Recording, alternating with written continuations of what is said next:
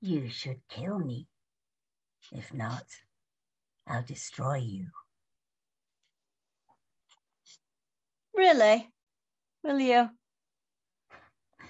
I can't think of a better way to die. You're right there. You will die. We'll all die. But first, you will serve me. If you think I would ever help you in the slightest way. Save it. If you want to help me, you will help me. Poor information leads to poor decisions. And I control everything, you know. But I don't need another prawn. I don't want another prawn. I want a general. It'll be a cold day in hell before I join you. Oh, the game with the religion. Hell, heaven, God, devil. If all it takes is a cold day in hell, that's fine by me. Winter's not that far away, and I'm a patient woman. You think forging a hell in this world justifies your acts? Let me be the one to break it to you. It doesn't work that way. You're right. It doesn't work that way. You think me the devil? You see me as an agent of evil? Open your eyes, assassin. I'm a woman much like you. You want to see the wellspring of evil? Well, look inside. Or on the streets. At your fellow woman. Or in a church.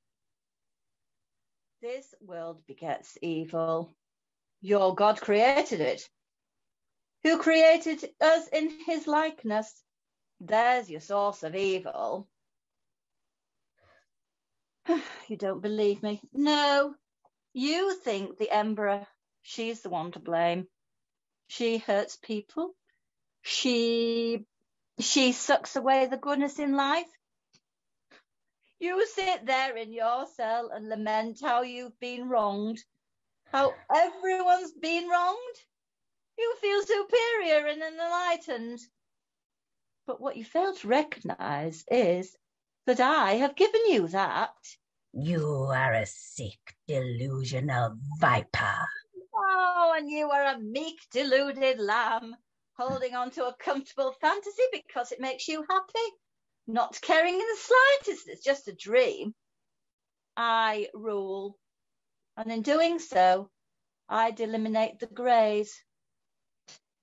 Do you know how many people die each month now compared to a decade ago? I have replaced squabbling with purpose. People need constraints, and I provide them. You provide fear. Yes, at last we agree. But what is fear, if not a man's cage? Limits, boundaries. People need boundaries. Without them, they'll destroy themselves. People need hope. Hope. People have hope. Hope is like a weed. It always returns. You couldn't take it away if you tried. That's what's so nice about it. It grows everywhere. From the fairest Eden to the darkest, most poisonous soil. Look at you! Captive, tortured, rotting away in a dungeon. You could have stopped eating. You could be dead by now, but you endure. Why? Hope. One guard looking the wrong way at the right time. A sliver of metal from the torture chamber that you can conceal just long enough to hurl in my eye. Hope. It flourishes in you. The barest hint that all the pain will be worth it if you can just... And you seek to destroy it at every turn. Do I? Is your hope gone? Every moment in your torture chamber fuels my hope. Indeed. I know it does. Do you deny what your soldiers do? Could you be so blind as to think that they inspire hope? Now, why in the world would I want to let weeds overgrow even? One weed in the darkness that is quite a different situation than an entire empire overrun with them. Think of my troops as gardeners. The lands must be tended. Do you really believe in this rhetoric? You can't be that stupid. Neither can you. That's why I intend to show you the truth. Your truth. The truth. Plain and simple. Comfort begets misery, Geraldine. Hate me for it if you must, but I didn't make it that way. You can blame your Almighty God for that. The world is as it is. I am no more a villain than the wolf that kills the deer. Nature's cruel, assassin. You should know that by now. The wolf does not kill needlessly. Neither do I. You don't seem worried. You should be. Uprisings, revolts, they're like the swell of the tide. The day they stop, that's when I'll worry. Most people would say you've got it backwards.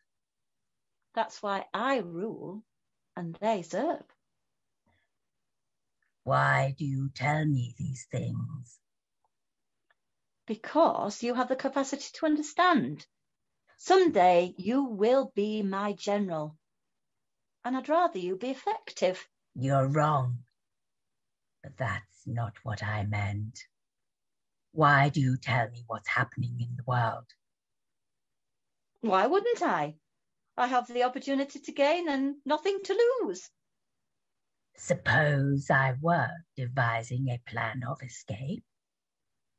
This might help me identify a moment of opportunity. Well, I expect you to be constantly devising and revising a plan of escape. You'd be quite the disappointment otherwise. But as for it providing you the key to your freedom, that is not likely. You and the rest of the world are separable problems now. That's why I so enjoy our time together. I'm separable? A ruler craves separable problems. Society is an intricate machine, a grand playing board that is carefully balanced on the head of a pin. And every lever pulls on the gears in some unique way. Razor tax here, merchants shift over there, farmers squabble to fill the gaps, and suddenly your governors start fixing things on their own. Overseeing an empire is like juggling 1,000 balls, each with one tied to 20 others. It's almost enough to drive a woman mad. And then fate brings me you. An unexpected gift delivered right to my doorstep. A diamond in a lockbox. Challenge, reward. A self-contained puzzle independent from everything else. Maybe it's more than enough to drive a woman mad. Indeed, but not this woman. You'd be the last one to know. I'd certainly be the last one to care, but you're wrong. I'd be the first to know. Rest assured, my friend, there's no one I scrutinise more carefully than myself.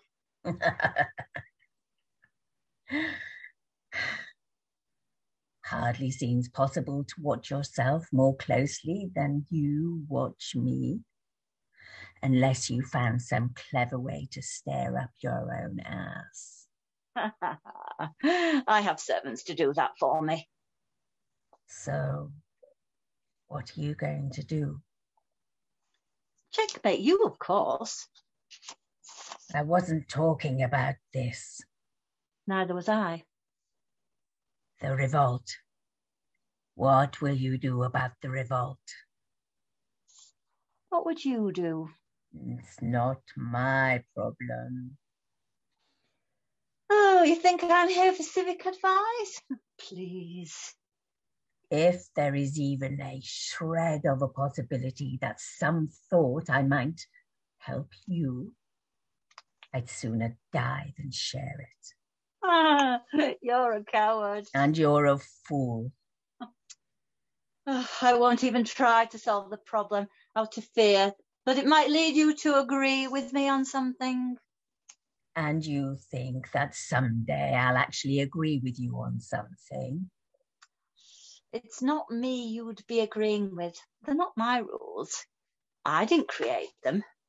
I simply understand human nature and the rest falls into place. Understand human nature? You're barely human at all. Humans feel. You feel nothing. People care and love and cry. Is there anything you care about? Do you ever lose control over anything? It bothers you that I value reason over emotion? Interesting. And was it emotion that brought you here? Did you wake up one morning enthralled with a burning fury and storm off to assassinate the evil emperor? Or did you plan it out? Step by step.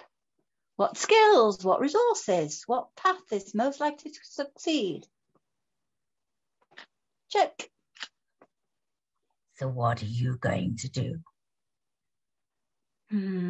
I'll let the revolt run its course for another 2 weeks. Early on, my soldiers will incarcerate, punish, and eventually kill some innocent people. That will enrage the populace. What?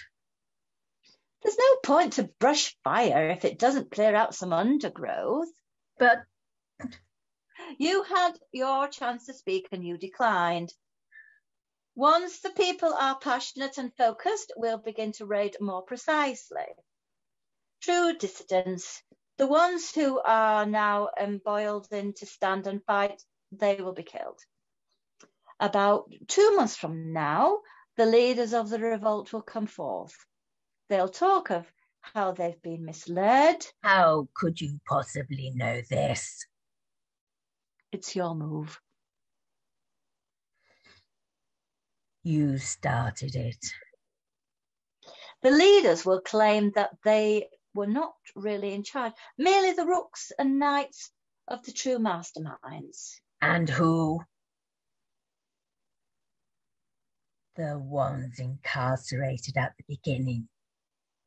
The innocent people. And so the uprising fades like an ebbing tide that has been deposited its dissident floaters among the shore before retreating to the sea.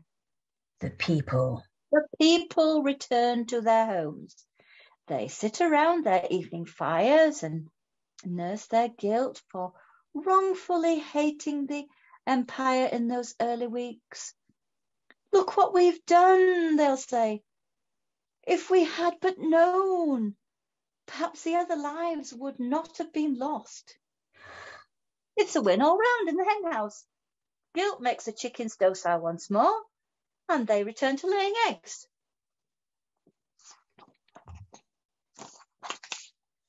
They return to laying eggs for the empire. The foxes stirred into action have been identified and eliminated, and the so-called leaders are never seen again. A fine reminder to everyone of what can happen when you stand against the empire. It's Thank you. a lie.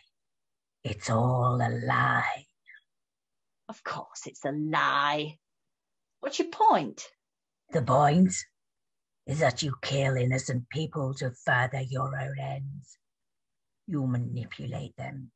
You leave them wallowing in guilt just so... There. See? See what emotions will do to your thinking if you let them run amok. Will innocent people die? Yeah. But who is feeling guilty? The people who rose up against the empire? Let's look at William Wheelwright and Charles Candlemaker. If they joined into a rebellion, should they not feel guilty? And if they didn't, are they not rightly rewarded with the moral high ground over their neighbours? Innocent people die.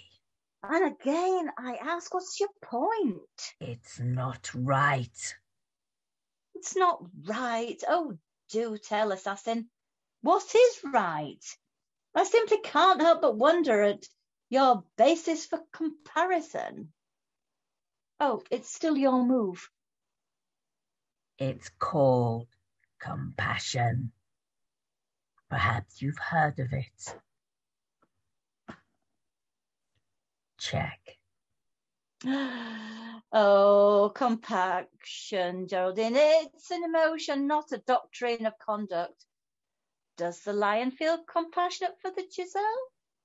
Perhaps, but he still eats it. It's not the same. It's exactly the same. A lion kills to survive. A lion doesn't waste what it kills. You need to expand your thinking.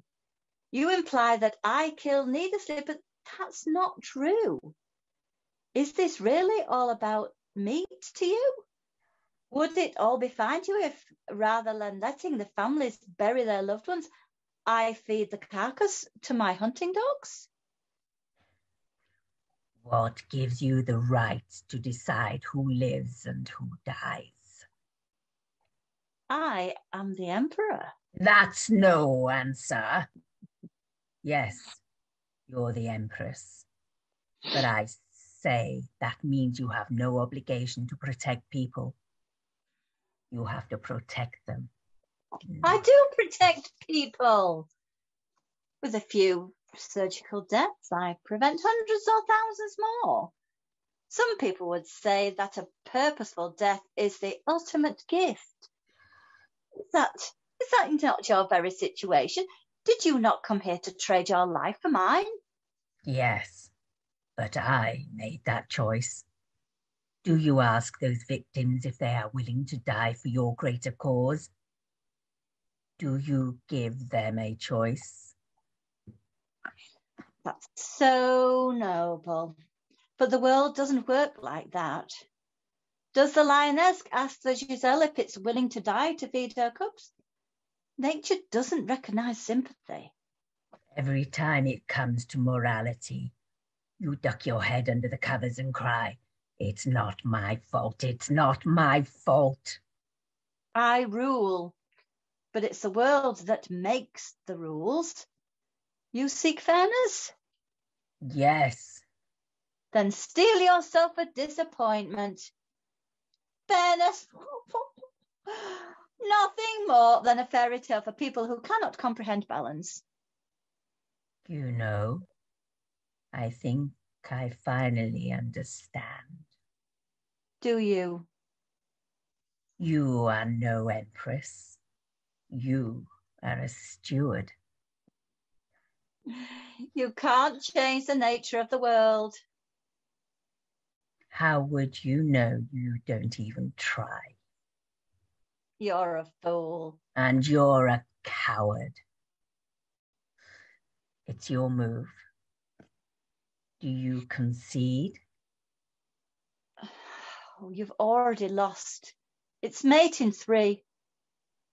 See if you can figure it out.